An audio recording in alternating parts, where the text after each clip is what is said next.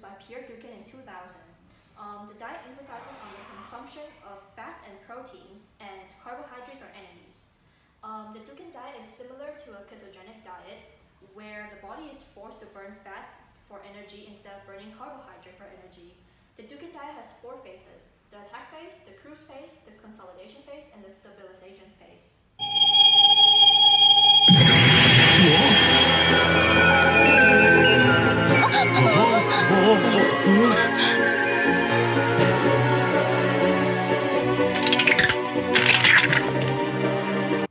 So this is the first phase of the Dukan diet, the attack phase.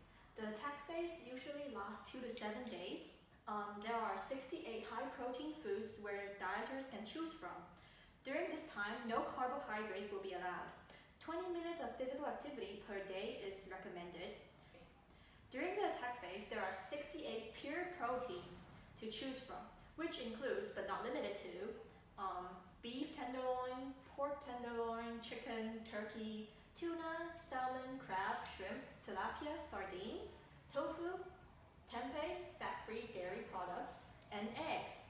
Regarding physical activity, any type of physical activity is beneficial for weight loss during the attack phase. Like walking is a recommended activity during the attack phase. The second phase of the Dukan diet is the cruise phase. During the cruise phase, 32 vegetables are brought back together with the 68 proteins to supply vitamin, minerals, and fiber. During this phase, you will have to alternate between pure protein days and protein and vegetable days. You will need to consume 2 tablespoons of oat bran and 2 liters of water per day, and 30 minutes of physical activity is recommended per day during this phase, like walking. Some of the 32 vegetables in this phase include, but not limited to, bean sprouts, broccoli, cabbage, carrots, cauliflower, eggplant, green beans, kale, lettuce, mushrooms, onions, leek, pepper, and pumpkin. There is no limit on how much you should eat during this period, but you should only eat as much as needed to satisfy your hunger. Phase of the Dukan diet is the consolidation phase. This phase helps prevent the rebound effects of the previous 2 phases. It lasts at 5 days for every 0.5 kg lost. During this phase, fruits are added into the diet, but no bananas, grapes, figs, and cherries because these fruits contain high sugar. About 25 minutes of physical activity per day is required, and lamb or pork roast once per week and starchy food twice per week is recommended during this phase of the diet. This is the last phase of the Dukan diet, the stabilization phase. This phase is aimed to stabilize your weight. In order to maintain your weight after the weight loss, there are 3 rules to follow. First is take 3 tablespoons of oat bran per day. 2 is to choose to take the stairs whenever possible. 3 is pure protein every Thursday.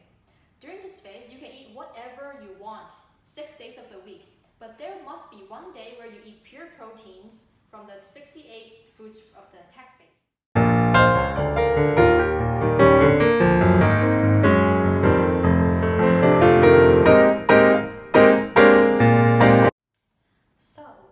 There are 3 macronutrients, which are carbohydrate, protein, and fat. Protein is broken down into amino acid, fat is broken down into fatty acid, and carbohydrate is broken down into glucose. Carbohydrate's main function is to provide energy to the body through forms of sugar and fiber, and through foods like whole grain, fruits, and vegetables. Dukan diet puts a restriction on carbohydrate consumption and forces the body to burn fat for energy instead of burning carbohydrate for energy. This results to weight loss. Dukan believes, based on a theory, that proteins are naturally filling, requires a longer time to be digested, and have very low calories compared to food heavy in carbohydrates. Proteins are proven to reduce appetite and makes you eat less calories. How does Dukan diet affect metabolism? So high protein diets can actually boost metabolism.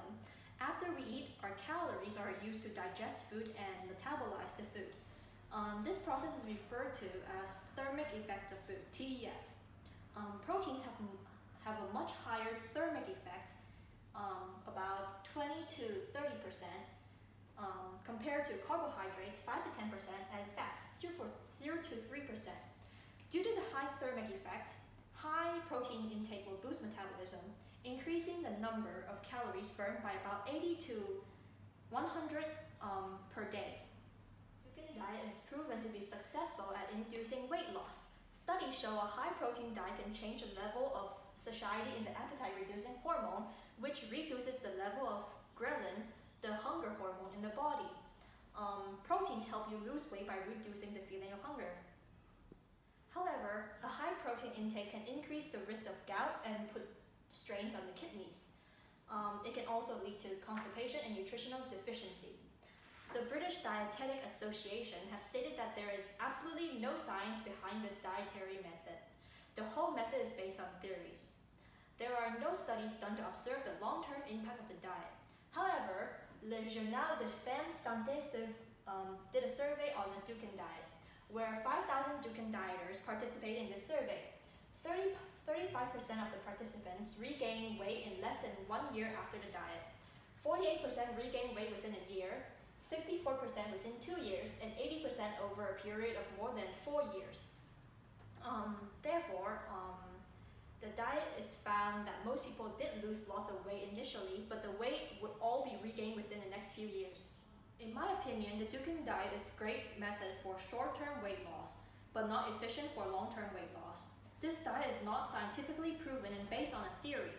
Furthermore, there are many side effects of this diet, including change in the body's hormones, change in metabolism, there are many health problems included, and there is potential psychological problems such as lack of motivation when weight is regained.